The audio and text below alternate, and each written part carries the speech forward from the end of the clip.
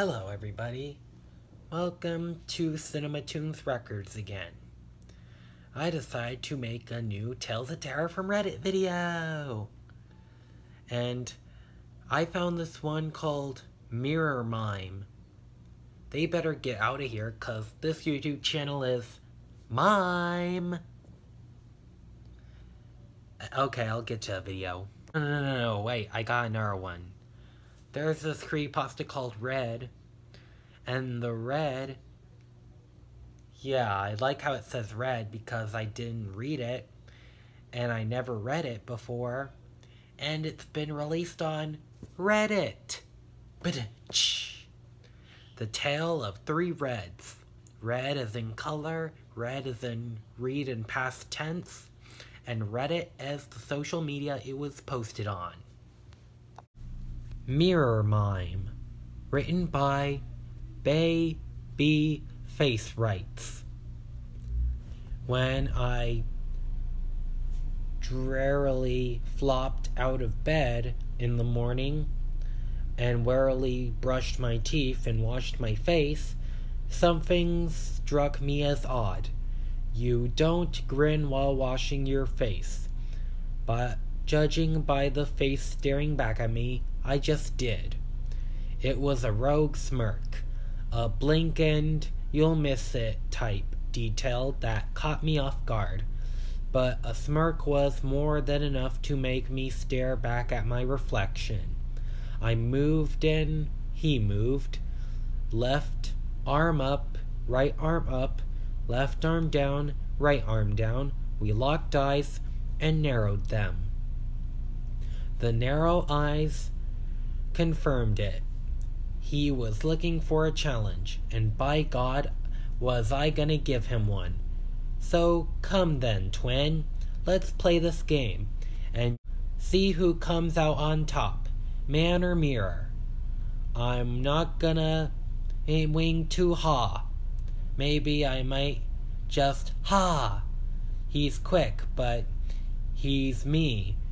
I'm slow, so I could catch him off gaha.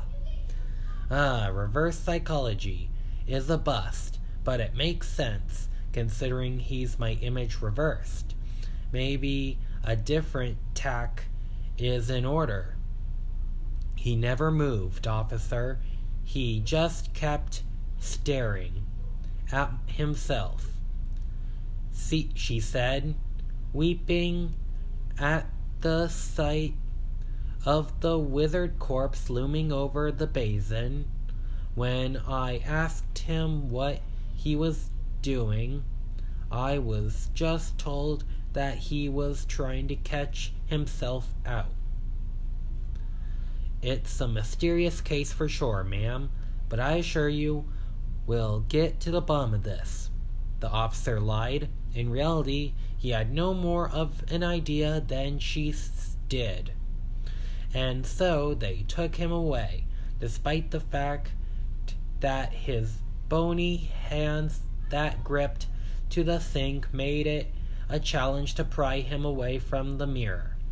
And as they dragged him down the stairs, she tearfully looked at the bathroom one last time before heading out the door. But something unusual caught her eye before she turned around. Just outside of her peripheral view, she could have sworn that she saw her own reflection give a sly grin. Our Little Game, written by Triple Deka. I used to love our game, our little secret, the thing just you and I shared. I can remember the day it started, the roses I left at your locker with a little mysterious love note, the way you smiled and you looked so incredibly happy. You never came out and said it, but I knew from the way you'd wave to me that you knew it was me. All those little miracles, the snow cleared from your car, birthday balloons waiting for you, so many chocolates on Valentine's Day left anonymously, and you would act that there was nothing between us. I understood that silence and act was your love language, that you would hide your emotions until you were ready to make them public. I was certainly patient. I saw the way you would feign ignorance or concern to your friends. Your performances were outstanding, made me just fall deeper in love with you. I guess I didn't just realize how much you loved me. I didn't think when I came over that dreamy and dark night you would have a gun ready. I would have never expected you would have a shrine dedicated to me or this cage in your basement. I guess it makes sense why you finally texted me and invited me over. I am really glad you can finally show me how much you love me. But honey, I am starting to get scared. I am afraid you're never going to let me go. Please, we can keep playing our little game. You can go back to pretending I don't exist. I will do anything for you. I won't tell anybody what you've done to me. Please just let me go. The Trouble with Balloons, written by Just a Dare. I grabbed at the twine, but my daughter's balloon quickly flew beyond reach. Suddenly, memories flashed through my mind. The balloons floated above the kitchen table on Lilia's first birthday. Her mother and I screamed at one another while she cried confused. The big piece of cake on the tray of her high chair exploded when she slammed her hands down on it, ending the whole row. When she was 2, my wife and I had our last fight as a couple. I found out her mother had cheated, so I punched her in the stomach while our daughter sat on the floor watching TV. When she fought back, it became bad and Lilia tried to break us up. I backhanded her and then dragged her mom into the bathroom and locked the door. She pounded on it even long after hers were the only knocks heard. That day, in 8th grade, she tried to hide her report card from me. The first time she screamed, "Screw you, I hate you." She was 15. When she ran, I snatched a handful of her hair, and that was enough. While kneeling on her back, I dug my hand into her neck, snarling, "Just like your B-word of a mother, screw you too." The first boy she ever brought home was the last boy she ever brought home that I knew of. Then again, I was in jail for 2 months after that one, and who knows if she really stayed at her Aunt Jen's house. When she was 18, she rushed through the door with a bat. She missed my head, but got my shoulder. I was too drunk to do much, but I wrestled it away from her and kicked her out of the house. She screamed outside at me for hours. On my 40th birthday, I was alone and intoxicated. I called her up and told her she should come over and make her dad a little less lonely. She knew what I meant and hung up. I phone terrorized her until she turned it off. I stumbled from my house to go to her, but woke up the next day on my lawn. Today's memory, I got a call from her. She invited me out. I thought she might want to reconcile. I knew I did. I'd been a terrible father. I was excited when I met up with her and her son at the fair. He was the spitting image of me at that age. I tousled his hair and smiled as we ascended. I met her gaze and she forced a smile. I thought I understood, but now I know. As I flail through the air with the wind rushing in my ears and Idaho racing up to meet me, I knew exactly why she pushed me from the balloons basket. I'm just glad that at the last second I'd recognized her intention to shove and had been able to pull her son with me. The Dead World, written by Fireside Chats 451. He said the world above was dead. I believe him. I'd heard the screams, seen the blood oozing between the steel door and the rough earth frame. His strong arms trembled around me as his murmurs filled the air. Hail Mary, full of grace, the Lord is with thee. Even when the screaming stopped, we stayed below. Meals were from cold cans. Nights were spent huddled together for warmth. Sometimes there were footsteps overhead. We froze where we were, staring unblinking at the dirt ceiling until they faded past. I didn't question until I was older. If the world was dead, who walked past our door? The question ate at me. One night, I decided to find out. It was easy to creep away, simple to ease open the locks that had remained fast for years. My heart beat so loud, yet when the hatch swung open, nothing happened. I wasn't attacked by creatures, nor obliterated by hellfire. Above, the stars glittered like spilled sugar, my first glimpse of the world in years. I poked my head outside. It was so silent. There were no birds calling, no insects chittering. The trees were bent and charred, the grass dry and brittle. The world was truly dead. It was different.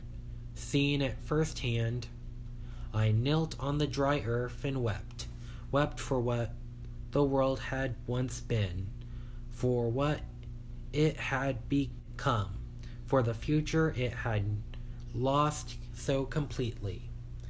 I was so confused by grief that I didn't hear the creature creep up behind me.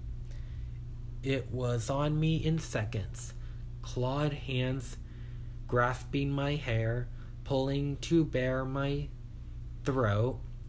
I screamed as teeth closed on my neck, and the thing let go.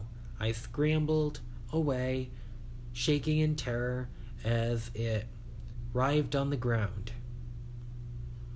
The creature was skeletal and gray, its hair patchy, what little remained matted and brittle. It shuddered and opened its mouth as though to scream, but there was no sound. As I watched, its skin bulged at the hands and mouth, rippling and brightening, transforming. Claws became fingers, fangs became teeth. In seconds, a naked young woman lay panting on the ground. She turned towards me, her eyes shining with tears. "Savior," she whispered.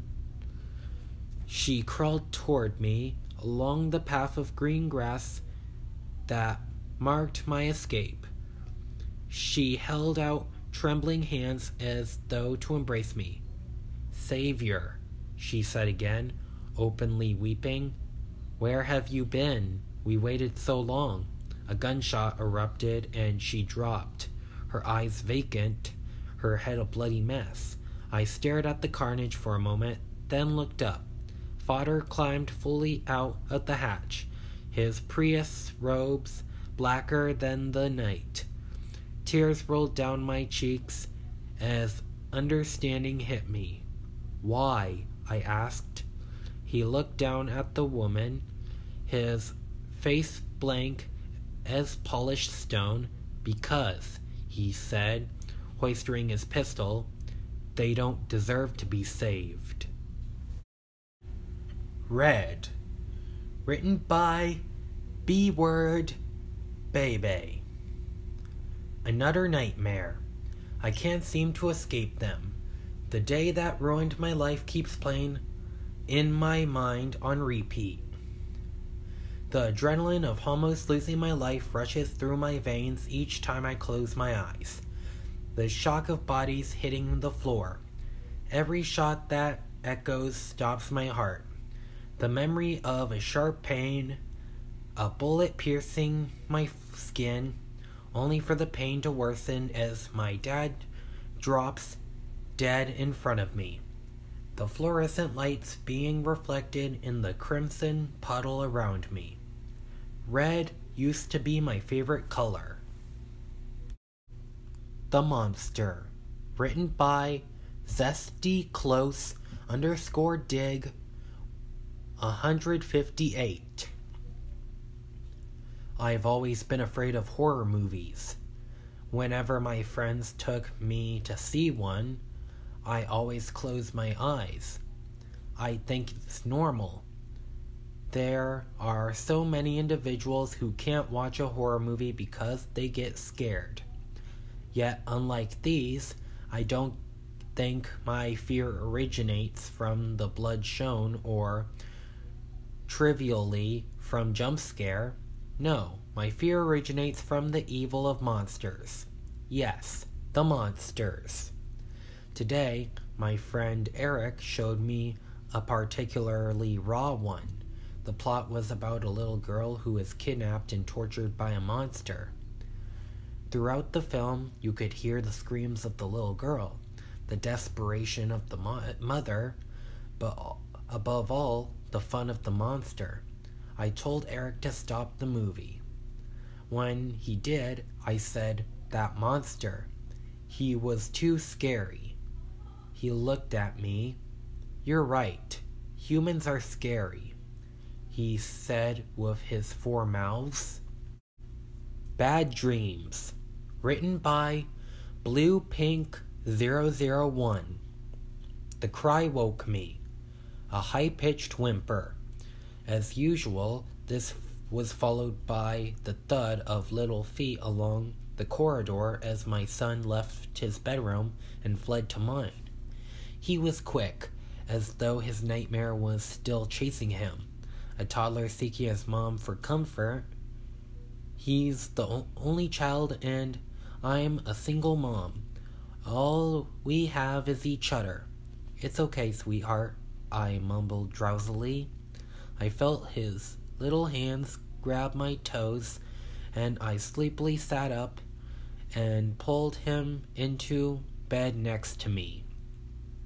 It was dark and I was too exhausted, so I let him curl up in my arms, but something was wrong. His breathing was too noisy, and I asked him what was wrong. "Mommy?" My son's confused voice called to me, but it's from his own bedroom, not next to me. I tense up as the bundle in my arms shifts. Its breathing quickens again with excitement. I can feel its hot breath on my face as its tiny hands pull me in closer.